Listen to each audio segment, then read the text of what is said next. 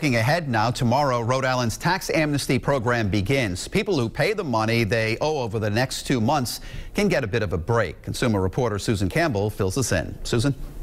Mike, that break, the state will reduce the current interest you owe by 25%. Civil and criminal penalties will also be waived.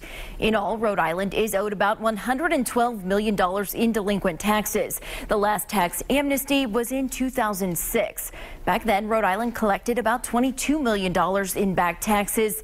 This year, the Division of Taxation plans to send about 70,000 notices to people and corporations that are eligible for tax amnesty and has budgeted to collect at least $12 million. So here's what you need to know if you plan to participate in tax amnesty. You'll have to file an amnesty return, file all outstanding tax returns, and pay all taxes and interest that you owe. Those payments have to be made in full by February 15th.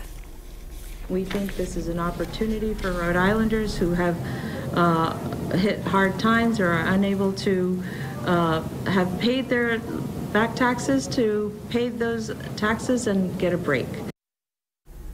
The Division of Taxation is planning to launch an online reservation system next week so people can make appointments and avoid waiting in line. There's also a call center to help you with questions that you may have. We have all of the contact information you need right now on our website, WPRI.com. I'm Susan Campbell, Eyewitness News.